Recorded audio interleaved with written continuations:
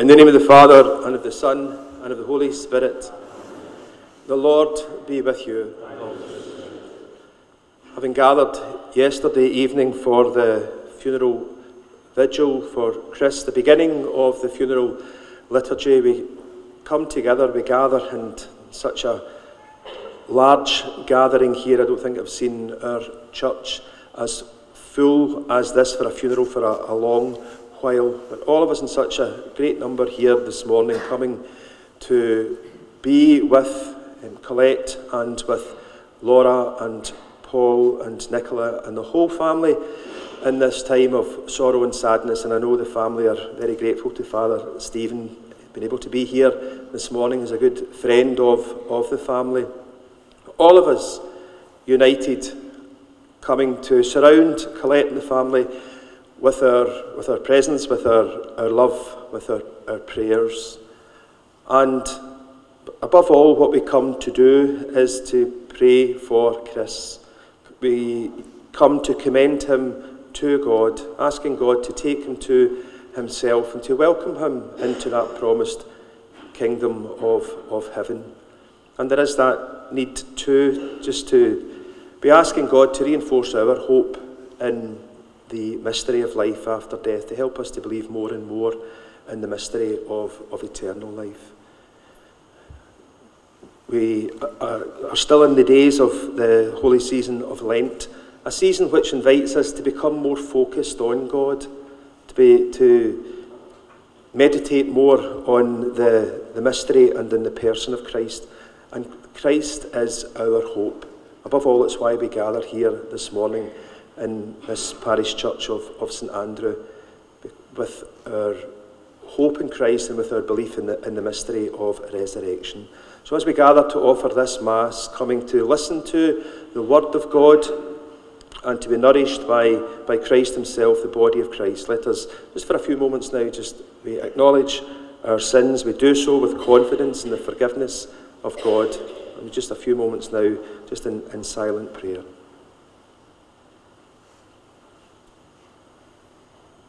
I confess to Almighty God and to you, my brothers and sisters, that I have greatly sinned in my thoughts and in my words, and what I have done and what I have failed to do, through my fault, through my fault, through my most grievous fault.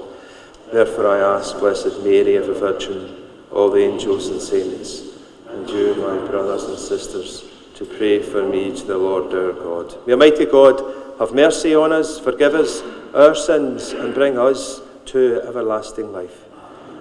Lord, have mercy. Lord, have mercy. Christ, have mercy. Christ, have mercy. Lord, have mercy. Lord, have mercy. And let us pray.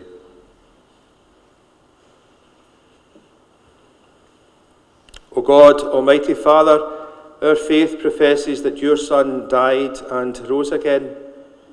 Mercifully grant that through this mystery, your servant Chris, who has fallen asleep in Christ, may rejoice to rise again through him, who lives and reigns with you in the unity of the Holy Spirit, God, for ever and ever. Would you like to be seated, please? I now invite Margaret to come forward, please, for the first reading.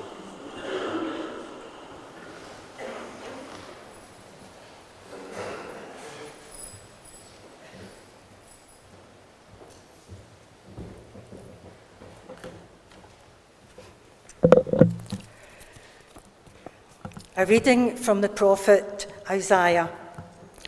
On this mountain, the Lord of hosts will prepare for all peoples a banquet of rich food.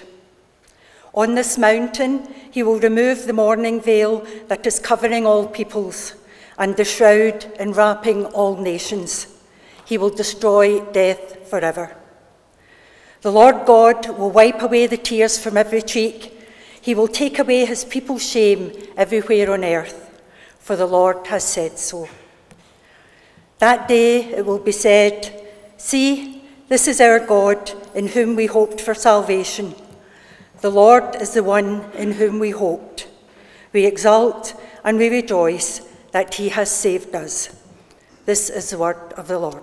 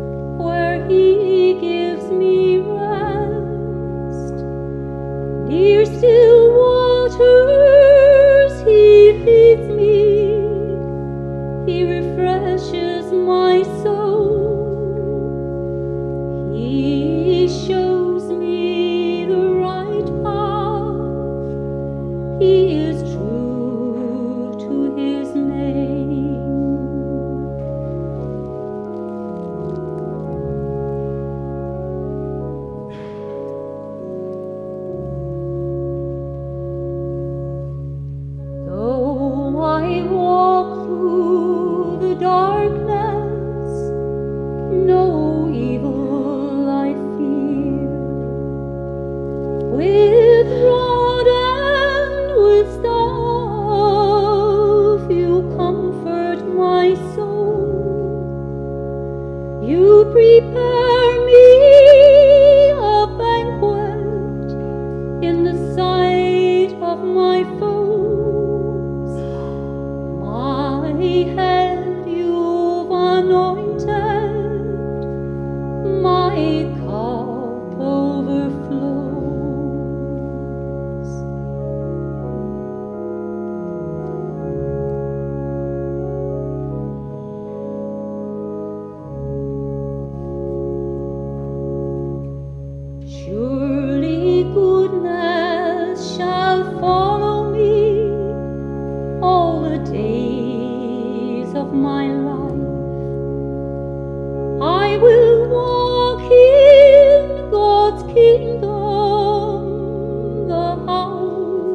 of my Lord, singing praise to the Father and praise to the Son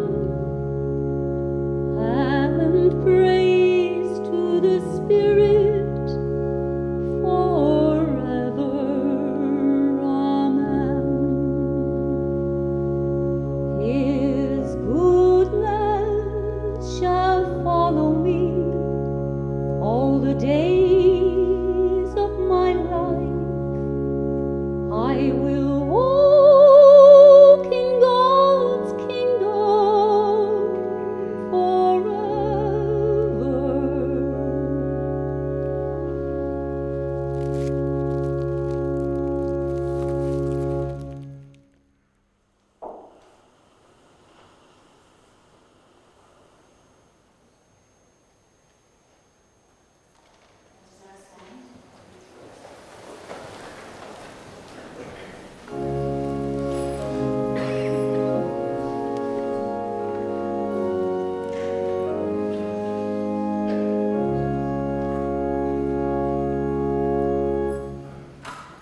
Praise to you, O Christ, King of eternal glory. Praise to you, O Christ, King of eternal glory.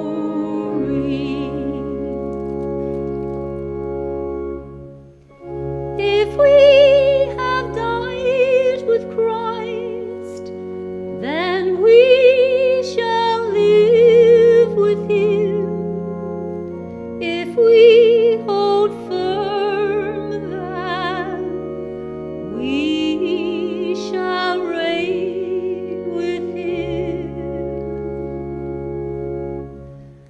Praise to you, O Christ, King of eternal glory. Praise to you, O Christ, King of eternal glory.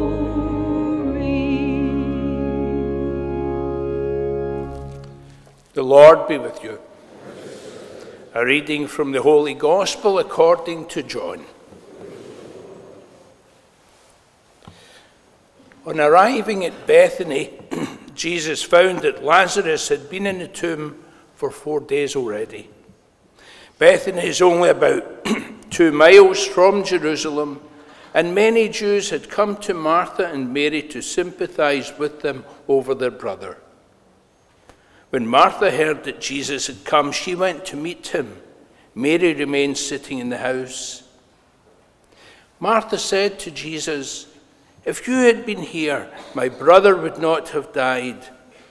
But I know that even now, whatever you ask of God, he will grant you." "Your brother," said Jesus to her, "will rise again."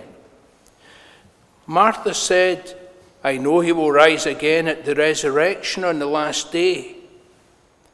Jesus said, "I am the resurrection and the life. If anyone believes in me, even though he dies, he will live, and whoever lives and believes in me will never die. Do you believe this?" "Yes, Lord," she said, "I believe that you're the Christ, the Son of God, the one who was to come into this world." The Gospel of the Lord.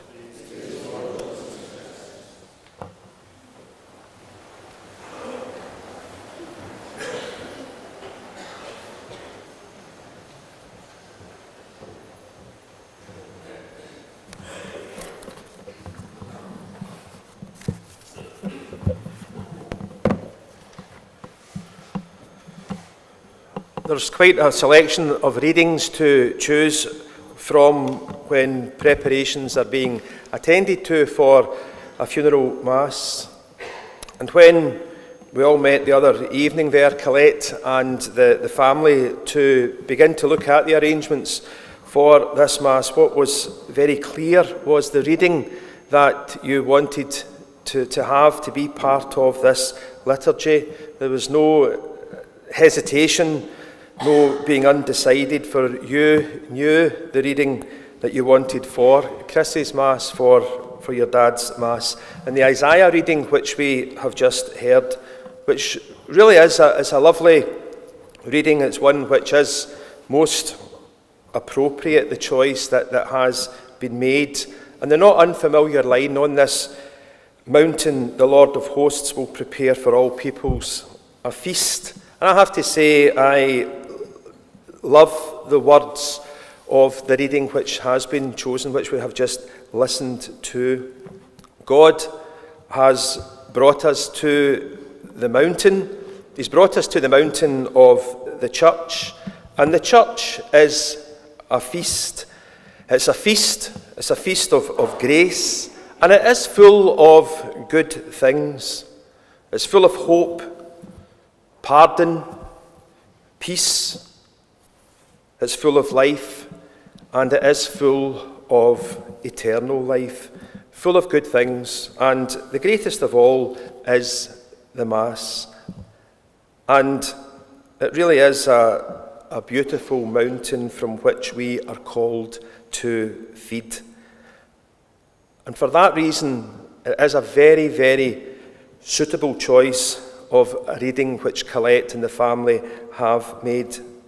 For Chris, one of the things that Chris in life did enjoy was feeding from the feast of the church. The church was such a major part of his life. Faith was such a major part of his life, his faith in God. Right from an early age, he was, as you know, an Edinburgh boy, and right from an early age, his faith, which was such a major part of his life, and it was shown from an early age, just as Chris being a server, an altar server in his home parish in Edinburgh. But also right the way throughout his life, just ensuring that Mass, going to Mass, just coming to Mass was very much part of his life, very much part of the life of his family. Chris and Colette, as a family, when the family were younger, going to Mass, coming to Mass. And then when they had all kind of flown the nest, Colette and Chris just so attentive to their duties in the Vigil Mass. And again, people tend to be creatures of habit. Everybody's got their own seat at church, and nobody dares sit in your seat. And Chris and Colette's were that side of the church there, about 3/4 of the way up. And let me say, no holiday, there was no holiday from the faith for Chris. There was no break from it, for it was something which was all year round, no holiday from it. And when the Shevlanes, and again if we think of it, when most folk who go on holiday, they would take a bucket and a spade, but the Shevlanes, when they went on holiday, they took their own priest. It was part of the Shevlanes' holiday, part of the Shevlanes on tour, their own travelling priest. And it was a delight, actually, and there are so many lovely stories which have been shared and memories which have been shared. And it was a delight just listening to some who got to know the Shevlanes on holiday, and folks saying that they would be sitting there just sipping away at a Cuba Libre in the sunshine, and then the family just next in the deck chairs next, getting to know them, and then part of the getting to know and the being introduced was being introduced to their very own priest. But seriously, faith and church, these were things which were very much a major part of Chris's life. He was, and ensured that he was just attentive to his duties. And I'm thinking as well, during the time as well when his health, when he was experiencing difficulties in his health, and whether it was at home or in the hospital, again, just the image that we have been invited just through Colette and our family's choice of reading the Isaiah reading of a feast from which we can feed. But again, during Chris's time of being unwell, he was very much appreciative of being able to, well, he wasn't able to come here, as was very much part of his life, just going to Mass. But whether it was at home or in the hospital, through the services of the chaplain and of the parish, receiving Holy Communion, and also the times, and he was very appreciative of the times when he did receive the sacrament of anointing. As we gather in this sacred place of this parish church of St Andrew to bid farewell to Chris, to pray for him, to pray for his soul, for the peaceful repose of his soul, I want to extend a word of deepest sympathy to Chris's family as we come to commend him to God, to Jesus, who is the resurrection and the life. But to Colette and to Laura and Paul and Nicola, and to your spouses, Ken and Sinead and Johnny, and to all the grandchildren, Claudia, Rory, Dominic, Anya, Sean, Zara and Tilly, and to Chris's brother, Pat, and to a whole host of relatives and friends and neighbours who are gathered here in such a large number, and not least the Shevlane supporters bus. It's here this morning, the Springburn supporters bus, and I know just how appreciative Colette and the whole family are for the efforts that have been made for many. I think it's almost a full bus of 50, and I think you've done very well. I think when most people here have been struggling to park a car, and you've managed to park a bus. But deepest and most prayerful sympathies to you all. And we are joined here, and again, all of us in such a large gathering, and I think it just shows how much Chris was held in high regard and how much he was admired. There being just a full church here this morning, but we are joined too with the many who are participating in this funeral mass online just via the live stream. His friends and relatives participating from many places, from Ireland, from Canada, from Australia and from America. After the prayer, after communion, Paul will say a few words, just give a eulogy, and I'm sure expressing what his dad meant to his mum and to the whole family, to all who knew Chris. And there will be sharing of some memories, I'm sure, just capturing something of his dad's, of Chris's personality, his passions, his interests, not least his passion for football and his gift and his talent as a footballer, and just such a fine footballer as you know he was, and a lovely picture as well in the inside of a lovely photograph in the inside of the order of service. But just that will be the eulogy just after the prayer, after Holy Communion. Chris was a true gentleman, and it's not surprising there's such large gathering here, but also all the likes and the clicks that the lovely online tribute to him has received. But just to go back to the lovely choice of a reading that has been made, the Isaiah reading, the Mass, this beautiful mountain from which we feed. At this Mass for Chris, we have heard God's word, his word, God's word, just summoning us to trust in God, to have hope in an eternal life, to have hope in the mystery of life after death. Without Christ as our hope, without faith, which is gift. Faith is gift. It was a gift which Chris, in life and throughout his life, appreciated and did treasure, attended to. But without such a gift, without the gift of faith, death not being the end is something which does sound absurd. To the unbeliever, it does sound nonsense. To the unbeliever, death does look like it has the last word. It does look like it has the final word.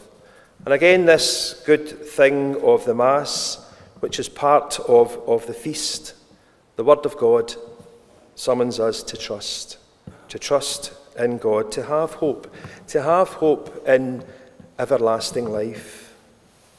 The everlasting joy of heaven for the believer, for the person of faith, that is our hope. If we didn't believe in such a mystery, the mystery of heaven, then what would be the point, what would be the use of praying for our departed loved ones? We pray for them, our departed loved ones, all those who have gone before us marked with the sign of faith, because of our belief in death not being the end, because of our belief in heaven, in the mystery of everlasting life. We pray for them. We pray for Chris, for him to be led to the fullness of eternal life, for him to be led to the enduring joys of heaven. We come praying for Colette and for Laura, Paul and Nicola and the whole family, that in this time of sorrow and sadness, in this time of grief, that they may be able to find comfort. And as I said at the beginning of the Mass, we pray for ourselves, for we are here in the presence of death, and there's always that need to be asking God to increase our faith, reinforce our hope, especially in the mystery of life after death. So with Colette and with Laura, Paul and Nicola and the whole family, we pray eternal rest grant unto Chris, O Lord, and let perpetual light shine upon him. May he rest in peace. Amen. May his soul and the souls of all the faithful departed, through the mercy of God, rest in peace. Amen.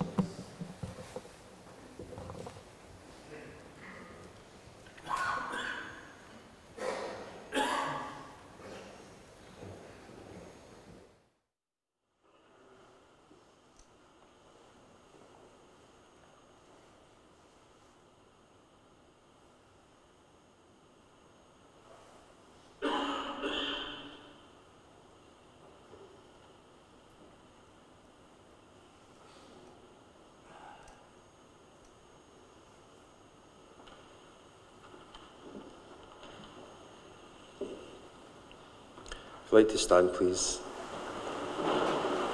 We now invite Jackie to come forward, please, for the intercessions, the bidding prayers.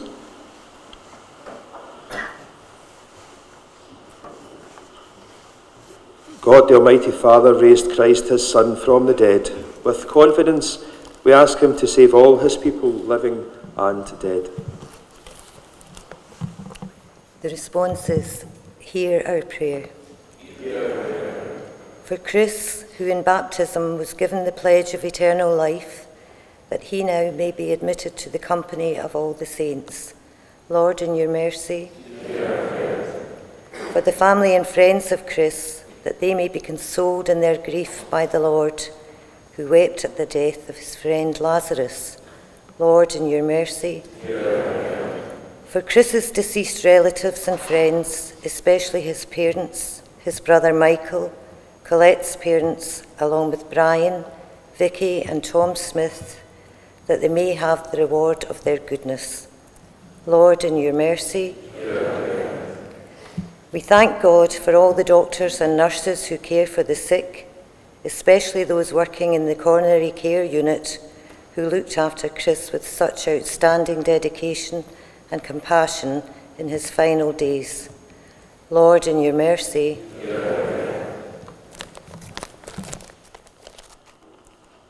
We humbly call on you, Lord God, our Heavenly Father, to hear these prayers which we offer for Chris and for all those who have gone before us marked with the sign of faith. Welcome them into that promised kingdom of light and peace, for we make this prayer through Christ our Lord.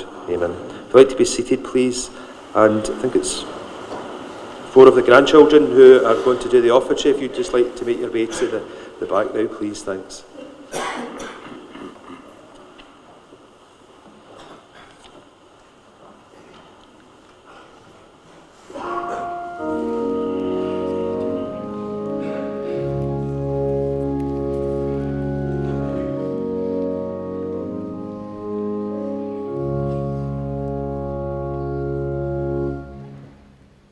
Be still and know I am with you. Be still, I am the Lord. I will not leave you orphans. I leave you with my word. Be one.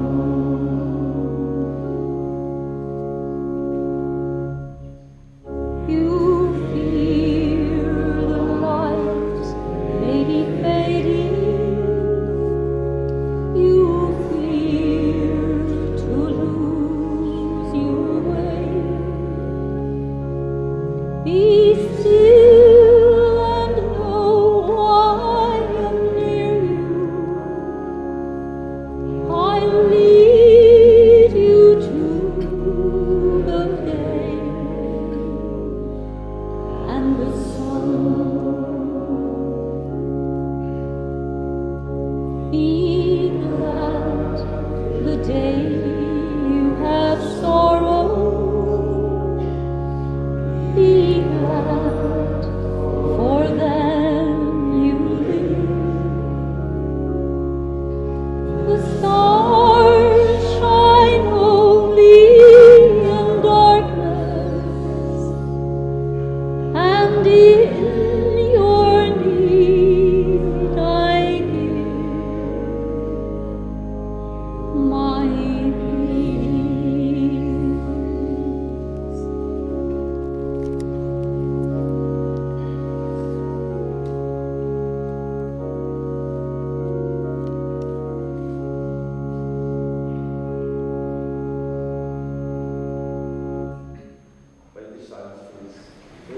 Sisters, my sacrifice and yours to be acceptable to God, the Almighty Father.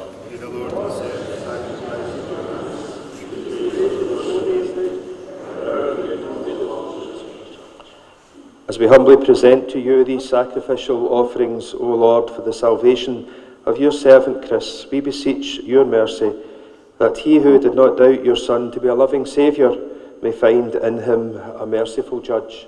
We make this prayer through Christ our Lord. The Lord be with you. Lift up your hearts. Let us give thanks to the Lord our God. It is truly right and just, our duty and our salvation, always and everywhere to give you thanks, Lord, Holy Father, Almighty and eternal God, through Christ our Lord. In him the hope of blessed resurrection has dawned, that those saddened by the certainty of dying might be consoled by the promise of immortality to come. Indeed, for your faithful Lord, life is changed, not ended. And when this earthly dwelling turns to dust, an eternal dwelling is made ready for them in heaven. And so with angels and archangels, with thrones and dominions, and with all the hosts and powers of heaven, we sing the hymn of your glory, as without end we acclaim.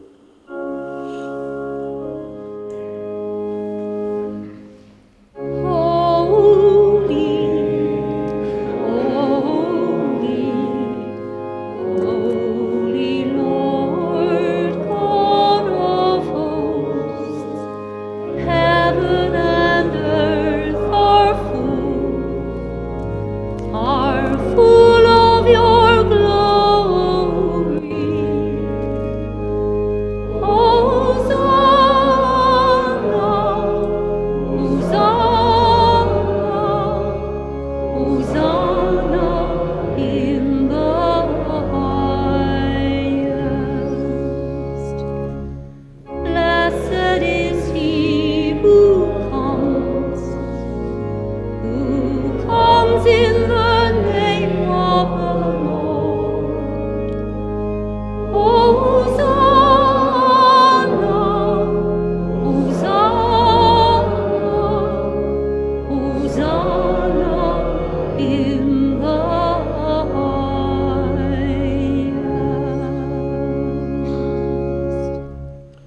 to either sit or kneel, please, for this part of the Mass.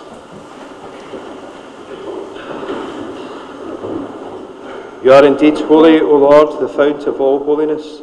Make holy, therefore, these gifts, we pray, by sending down your Spirit upon them like the dewfall, so that they may become for us the body and blood of our Lord Jesus Christ. At the time he was betrayed and entered willingly into his passion, he took bread, and giving thanks, broke it and gave it to his disciples, saying, "Take this, all of you, and eat of it, for this is my body, which will be given up for you."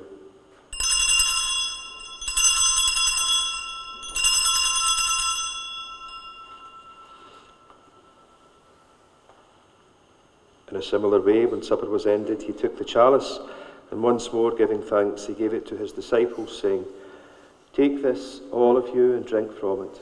For this is the chalice of my blood, the blood of the new and eternal covenant, which will be poured out for you and for many for the forgiveness of sins. Do this in memory of me."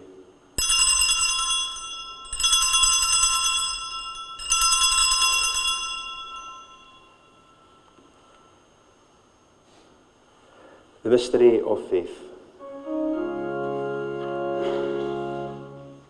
We proclaim your death, O Lord, and profess your resurrection until you come again.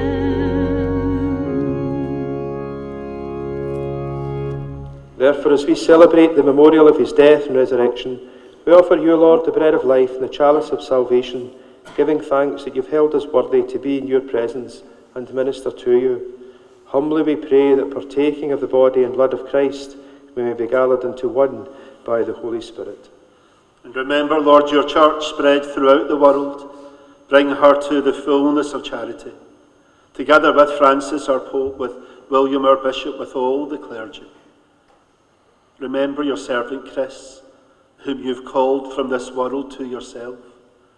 Grant that he who was united with your Son in a death like his may also be one with him in his resurrection. Remember also our brothers and sisters who have fallen asleep in the hope of the resurrection, and all who've died in your mercy. Welcome them into the light of your face. Have mercy on us all, we pray, that with the Blessed Virgin Mary, Mother of God, Blessed Joseph, her spouse, the blessed apostles, Andrew, with all the saints who have pleased you throughout the ages, we may merit to be co-heirs to eternal life, and may praise and glorify you through your Son, Jesus Christ.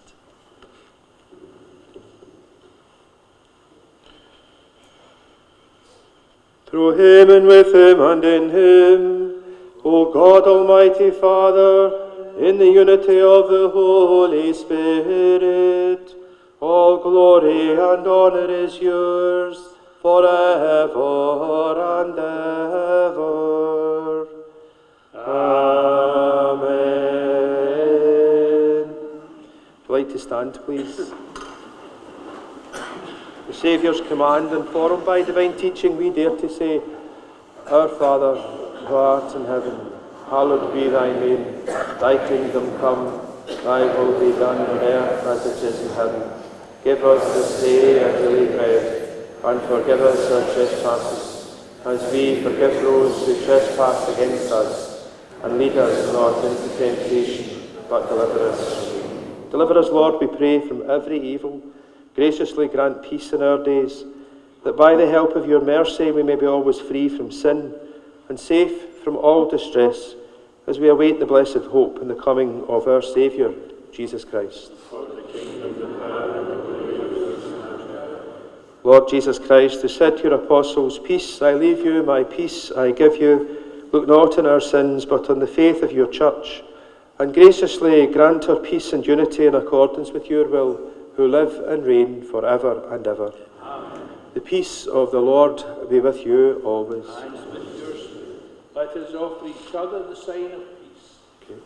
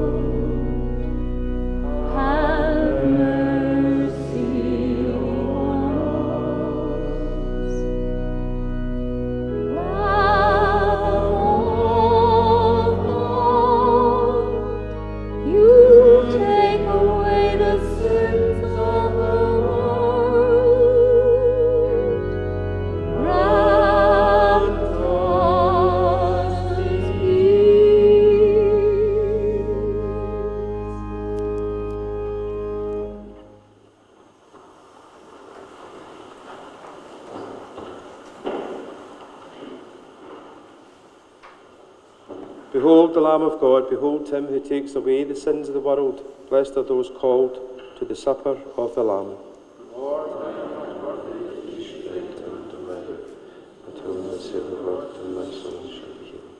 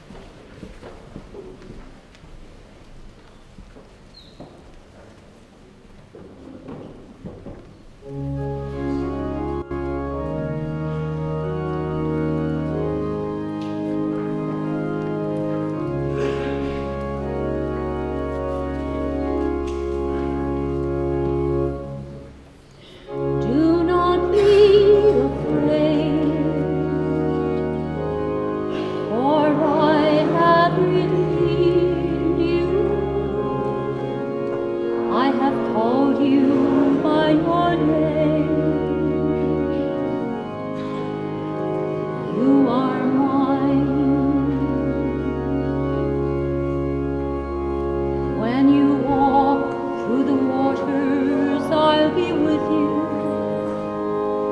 You will never sink beneath the waves. Do not be afraid, for I have redeemed you. I have called you by your name. You are mine. When the fire is burning all around you, you will never be consumed by the flames. Do not be afraid, for I have redeemed you. I have called you by your name. You are mine. When the fear of loneliness is looming, then remember I am at your side. Do not be afraid, for I have redeemed you. I have called you by your name. You are mine. When you dwell in the exile of the stranger, remember you are precious in my eyes. Do not be afraid, for I have redeemed you. I have called you by your name. You are mine.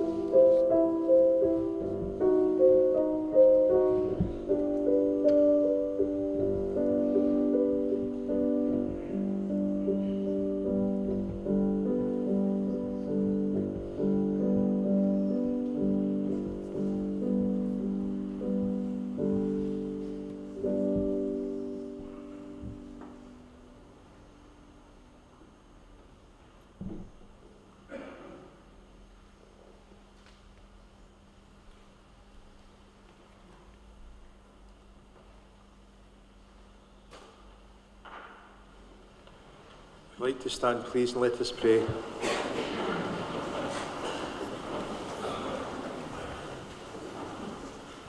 Lord God, whose Son left us in the sacrament of his body, food for the journey, mercifully grant that, strengthened by it, our brother Chris may come to the eternal table of Christ.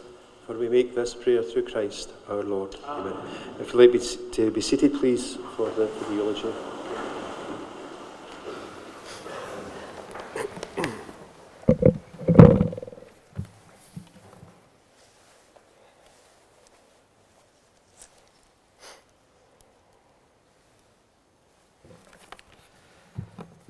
Thank you, Father Mako and Father Stephen, for this beautiful Mass.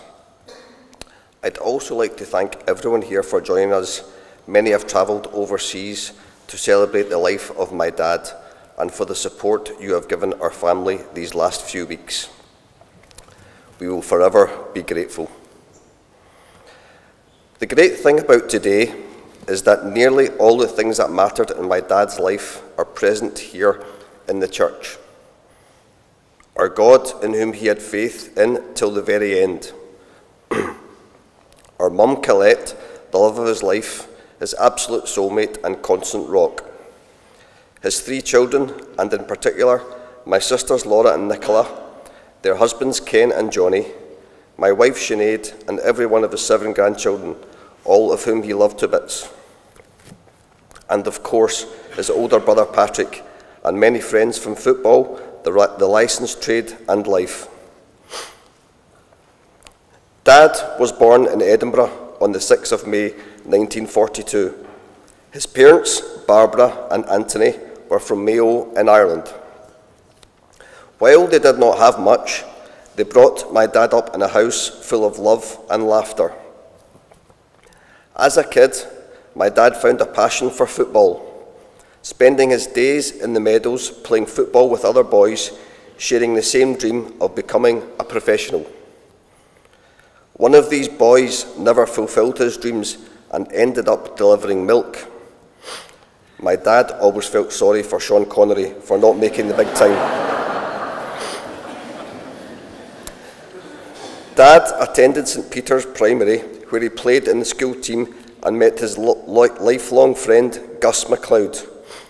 We're so pleased you're here today, Gus. His family watched every game each week, standing in the same spot beside the goals. This position came in very handy one Saturday when my grandmother got a great assist by using her handbag to reroute the ball into the back of the net. The goal was given, much to my dad's embarrassment. Weeks later, his brother Pat decided to get himself involved in a cup game, quickly running on from the sidelines and scoring yet another goal on behalf of my dad. That goal was also given. Dad was totally mortified. Dad went to St Anthony's Secondary School, and his football career was now taking priority over his academic pursuits.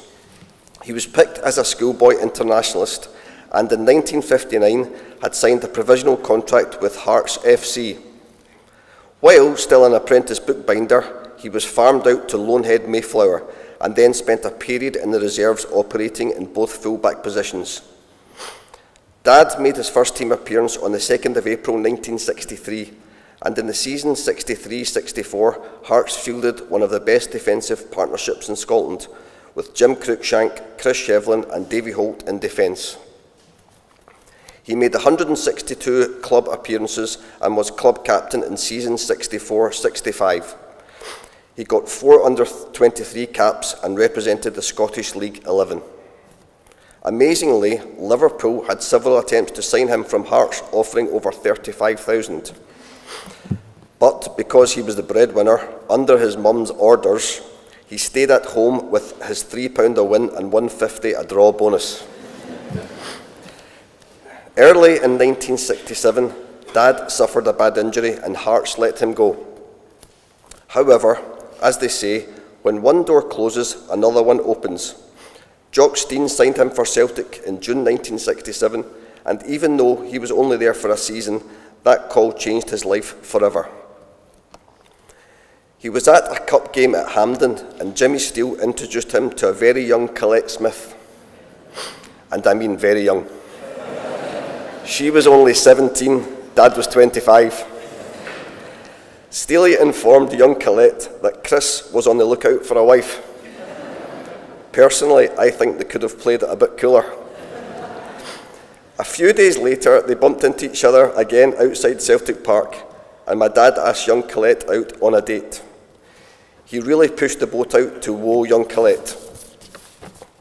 She had an extravagant all-expenses night out at the Celtic Supporters Club in Bo'ness. Colette's father, John Smith, got wind of the budding relationship and was very wary of Chris and his intention towards his very young daughter. So he travelled to Celtic Park to speak to Sean Fallon, Celtic assistant manager who he knew well. Sean told him, "You have nothing to worry about there, John. He's a lovely boy." Funny how things work out. 35 years later, I was asking Sean to marry his daughter Sinead. Fortunately, Sean thought I was a lovely boy too. Things started to look up for my dad when he signed for Hibs in 1968, with 91 appearances and the Player of the Year in 1970. It was at Hibs he would meet his great friend Willie Hunter. That year he married our mum Colette in St Mungo's Church in Townhead. They set up home in Bishopbriggs, and Dad had a short spell at Morton. During this time, my sister Laura was born. He hung up his boots on his football career in 1974 and moved from football to the licence trade, working initially under the watchful eye of Bill Martin at the Calypso Bar in Kelvin Grove. He then took on the lease of the Terminus Bar in Springburn from 1976 to 79, before moving back to the West End at the 3-1 in Woodlands Road for a short spell. But his heart was in Springburn, and in 1980 he bought the Victoria Bar and renamed it Shevlane's. His amazing legacy remains with the family to this day. It speaks volumes for his reputation and the respect in which he is held that so many of his customers and former colleagues are with us today.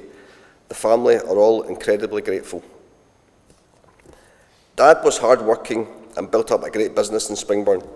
He loved to chat to all his customers and took a genuine interest in their lives and well-being. Although, let's be honest, he did not take any nonsense for anybody in the pub. I was born in 1975 to complete a gentleman's family.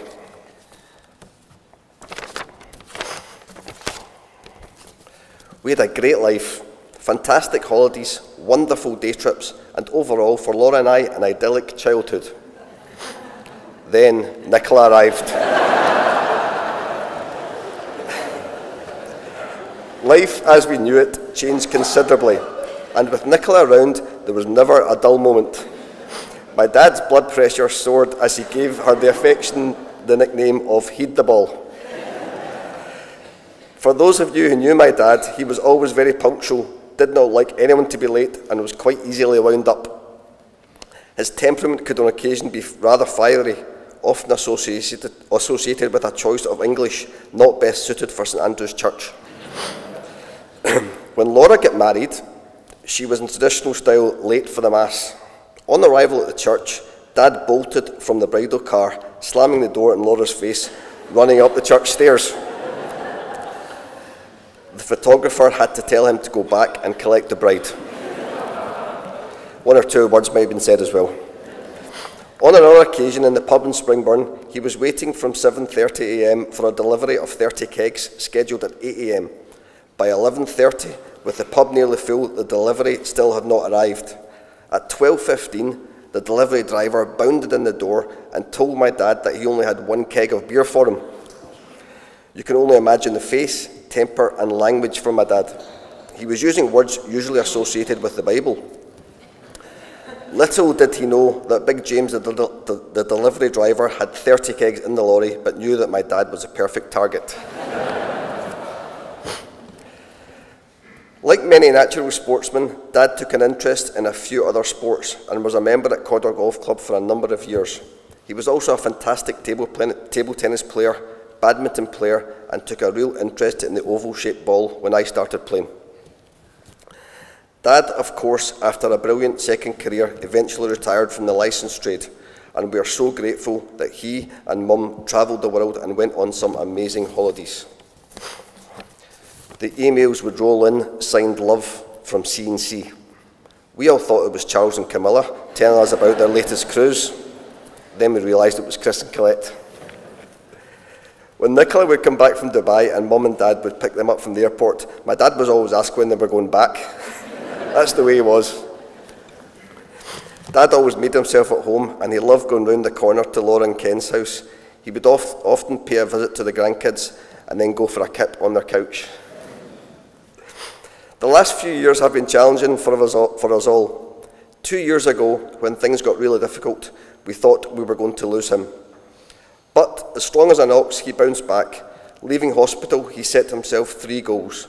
A trip to his beloved Kelly's Hotel in Wexford, a stay in Gerald and Carol's flat in Estepona, and a holiday in Dubai to see Nicola, Johnny, Zara and Tilly.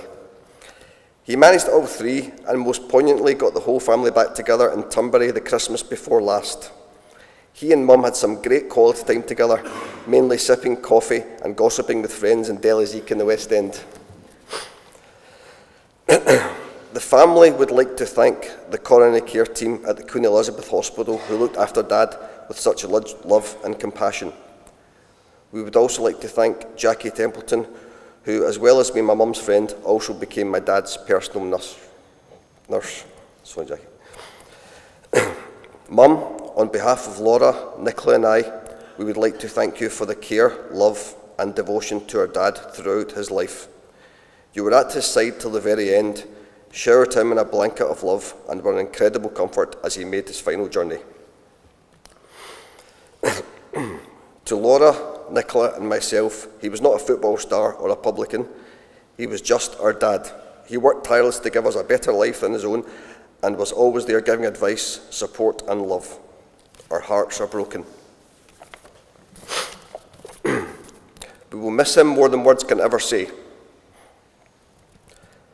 Dad loved his old Irish tunes and was very fond of Phil Coulter. To end and say farewell to our wonderful dad, some words from his song, The Old Man.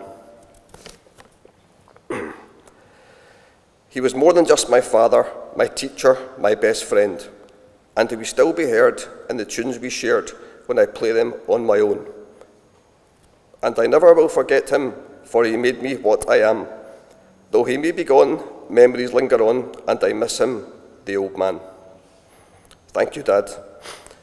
We love you. May God bless you and keep you safe in his arms.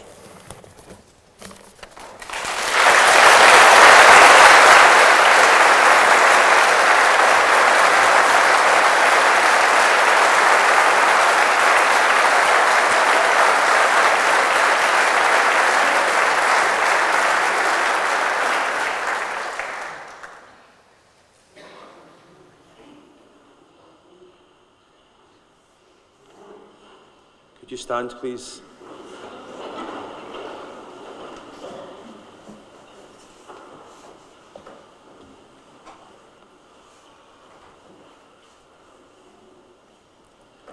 Trusting in God, we have prayed together for Chris, and now we come to the last farewell. There is sadness in parting, but we take comfort in the hope that one day we shall see Chris again and enjoy his love and his friendship. And although this congregation will disperse in sorrow, the mercy of God will gather us together again in the joy of his kingdom. Therefore, let us console one another with our faith and hope in the person and the mystery of Jesus Christ, risen from the dead. Once again, the holy water is sprinkled, a reminder to us of the waters of baptism. Baptism, which for the Christian is the beginning of an eternal union, an eternal life with God.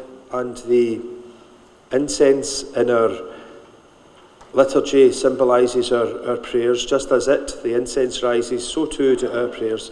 Prayers that we are offering in this Mass, and the prayers that we're called to offer in the time ahead, praying for Chris and for the peaceful repose of his soul.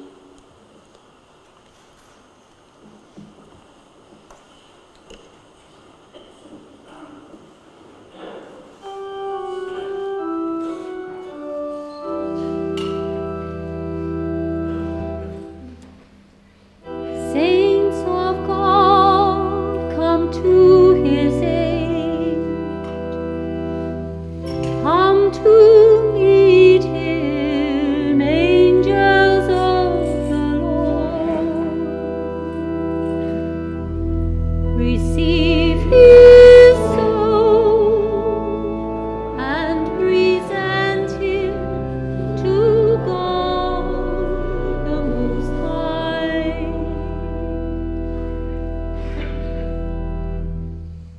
May Christ, who called you, take you to himself. May angels lead you to Abraham's side. Receive his soul and present him to God the Most High. Give him eternal rest, O Lord, and may your light shine on him forever. Receive his soul and present him to God the Most High.